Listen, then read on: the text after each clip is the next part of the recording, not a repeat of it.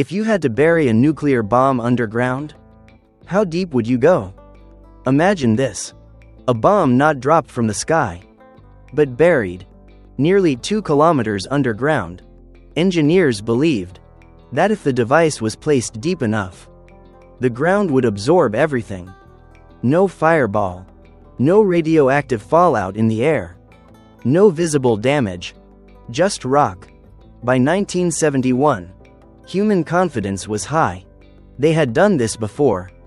Each test went deeper, and each time, the ground appeared to hold.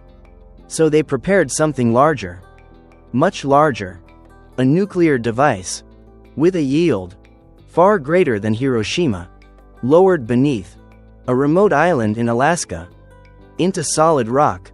They believed that depth meant safety, that the Earth itself could be used as containment, and that, at that depth, every reaction could be predicted.